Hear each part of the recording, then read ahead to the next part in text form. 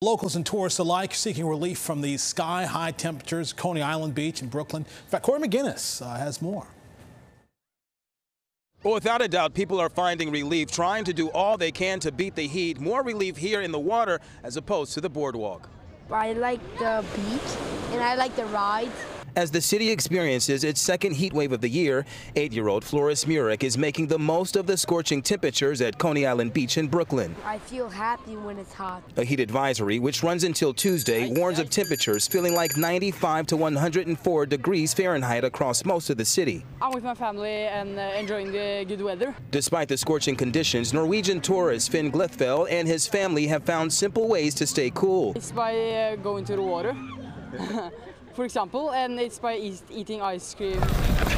Other beachgoers had similar things to say. Sunscreen, water, more water. We were sweating on the boardwalk, but here we seem to be pretty dry. Oh my God, water. We had tons of water, and especially for the kids.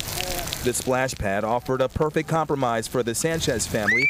It allows children to enjoy the cooling effects of water play without the intimidation of ocean's waves and currents. My kids, they're a little more scared of like the actual ocean.